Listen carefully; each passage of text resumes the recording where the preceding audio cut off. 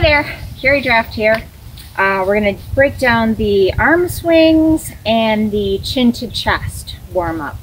Just to offer you a couple of variations, modifications. The chin to chest, soft knees, soft everything, and it's just looking up and looking down.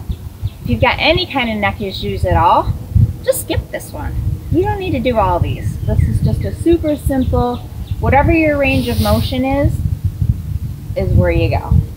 Okay, so you just tip back as far as you can, and then you just bring that chin right down to your chest.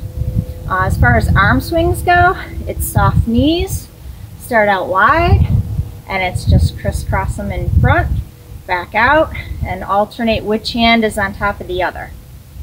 And if you can bring them back beyond your shoulders, great, even better.